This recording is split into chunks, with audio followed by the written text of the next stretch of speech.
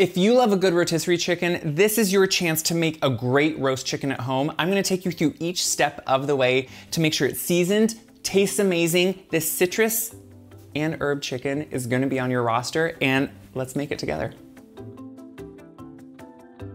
Everyone needs a good chicken in their back pocket, whether it's for a weeknight meal or for a weekend meal, having people together, and this citrus and herb roasted chicken is one of my favorites. It's super simple, and to get started, we're gonna make a salt brine or a salt rub. Now, it's kind of like dry brining, but the great thing is even as little as 30 minutes will make a difference, or up to 4 hours. So don't feel like you need to make this way ahead. If you only have 30 minutes, put it on there for 30 minutes, put it in the fridge, and it will still have a ton of flavor. So to start, we're going to infuse salt with flavor. Now that's gonna start by using some good kosher salt. Now I always use kosher in all my recipes, which means it's a bigger grain of salt. And you do need to know that because it measures differently, even depending on the brand sometimes, than table salt. So if you use just table salt in place of kosher salt, it'll be a lot more salty. But what salt will do with the meat is actually add a ton of flavor, which is super important. So like I said, this has citrus, and we're gonna use a lot of citrus. And what we're doing is taking that beautiful bright color off the outside of the citrus. Now, I will always for this buy, obviously, organic citrus because I'm using the skin. I will also wash them really well, sometimes even drop them in boiling water if you think they have that wax coating on them, just to make sure you feel good about using all that beautiful flavor, which smells amazing. This is where the essential oils are. So we're just gonna knock it over right in there. And then what we're gonna do is add to it orange zest. So orange and lemon together, they add so much brightness.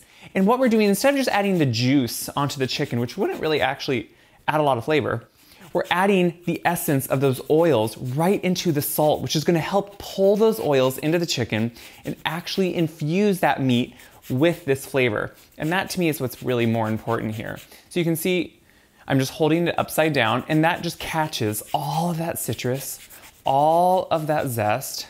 I'm just gonna pick this up here so I can bang it in a little bit easier. Now it's all in there. It's beautiful. So to that, we're gonna add, of course, a few other things. We're gonna add a little bit of black pepper, just for a little bit of that traditional spice, not hot spice, but just a little bit of spice. For a little bit of heat, a small amount of cayenne. This to me, just it wakes everything up and it works really well with the citrus. A little bit of one of my favorites, smoked paprika. You could use regular paprika, but the smoked obviously has that smoky flavor, and that to me is super important in this. Then I'm gonna take some garlic. And usually within a brine, I would use a dried garlic, but here I'm gonna use fresh, and I'm gonna press it through.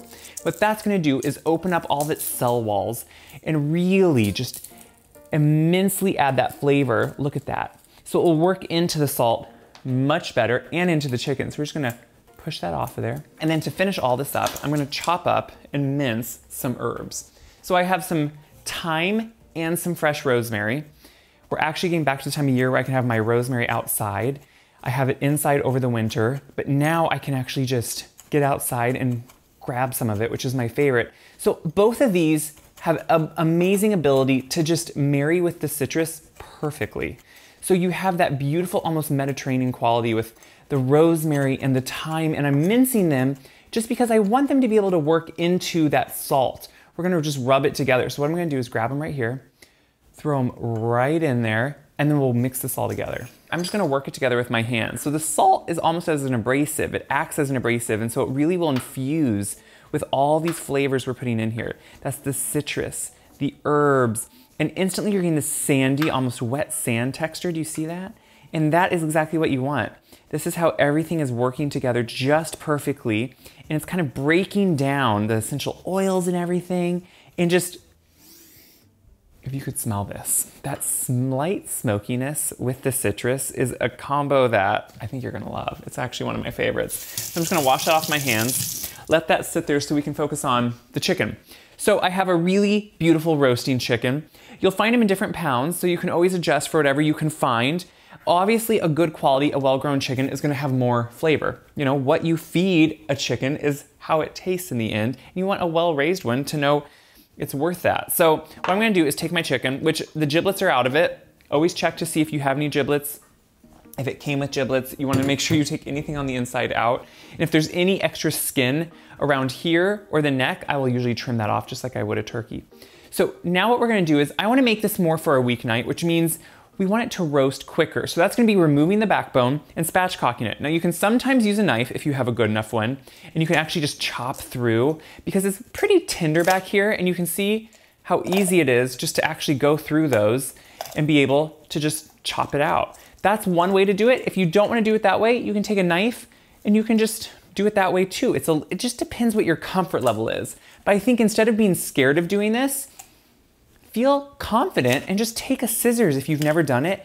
And once you do it, you're gonna realize like, oh, this is nothing. And you can do it, it's that easy. So what we do wanna do is we will save this backbone. This is great to use in your homemade stocks. If you haven't made homemade stock, this is your time to do it. So what I am gonna do is flip this back over, and we're going to flatten it out somewhat to an even layer. This just makes it easier, one, to cook and to work with. If you notice here, we wanna break the bone right here, just to open that up, and then we can press it down. So once you've it pressed down, you can kind of lay it out a little bit better, and this is gonna help it just cook evenly. That's the beautiful thing. See how beautiful now that is? So we're cutting the roasting time almost in half just by doing this. So now, just like I would if I was gonna do my Thanksgiving turkey, I'm gonna start working my finger underneath the skin and separating it slightly from the meat.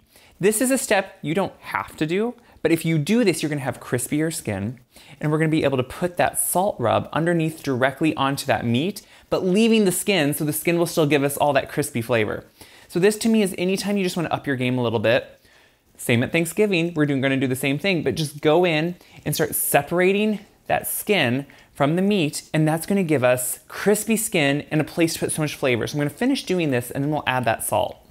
So now that all that skin is separated, and I was really careful not to tear the skin anywhere so then you have a nice presentation, we're gonna take that salt rub, and we're just gonna start taking it, and we're gonna put it under the skin, and I'm gonna start rubbing that all around. And that means everywhere I was separating, I should be able to get in there and get that salt really good contact and rub it in.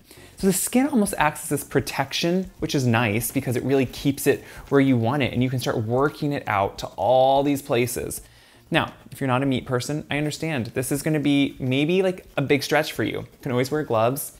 But believe me, if you enjoy eating meat or choose to eat meat, you wanna make sure you prepare it properly, and you wanna make sure it's good. And so that's what we're doing here. We're making sure it's all worth what we're doing. So I'm gonna get in all these crevices, and then we can finish up.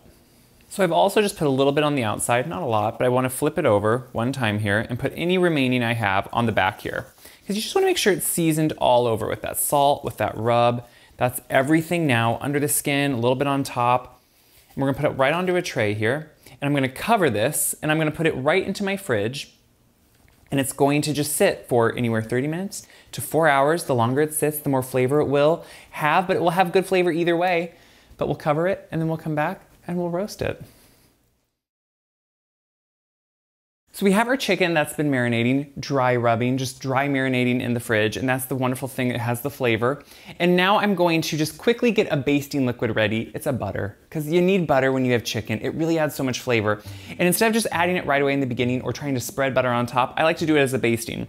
So I have some butter right here in a small little pan. And if you remember, we zested a lemon and an orange. I cut them in half, and I have, you can see the zest is off it, and this is how we're gonna use more of it. So we're gonna put the lemon juice right in with the butter.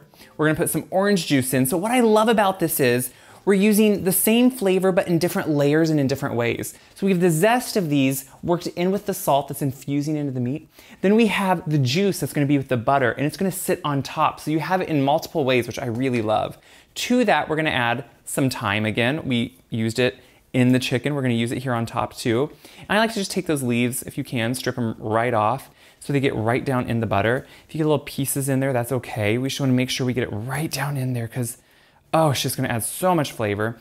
And then same with some rosemary again. I'm gonna just strip it off, put those leaves right down in there, and they're gonna infuse into the butter while it's melting. So I'll put it over like a really low heat on the stove and just let it slowly melt together. And this is gonna be our basting liquid that we'll put on after a little bit.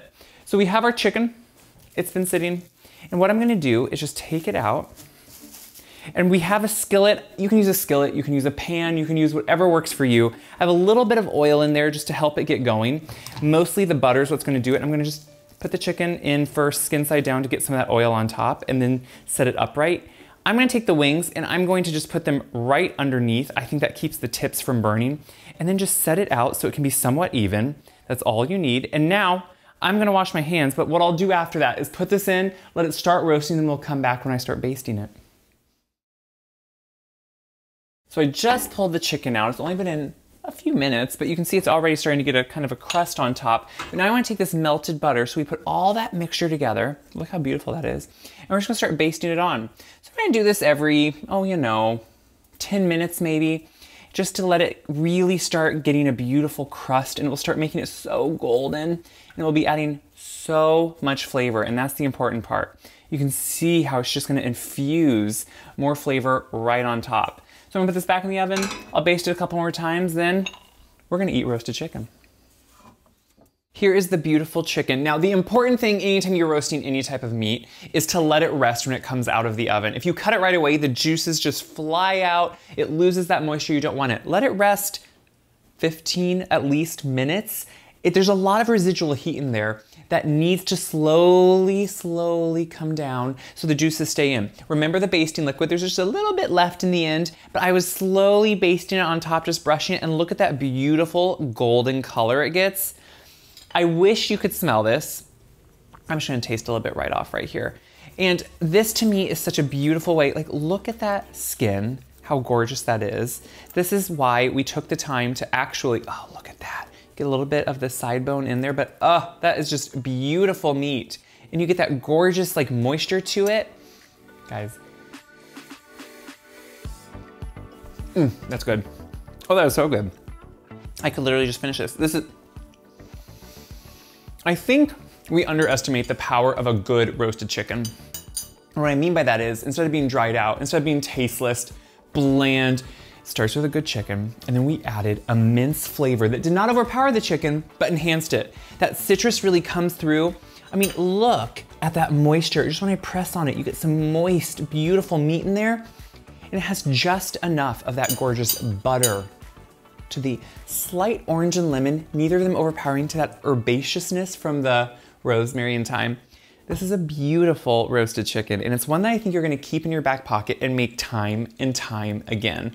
I always say, follow this recipe the first time. If you wanna make changes later on, do that. You can change up the herbs, change up the flavors, but a good chicken's gonna go a long way. Leftovers, chicken salad on top of lettuce salads, wraps, sandwiches. Serve it as is with a great salad, some potatoes, whatever you want. This is one for the books. So share it around, try this recipe, check my website, wiseguide.com. For all my recipes, including this one, enjoy, it's chicken time.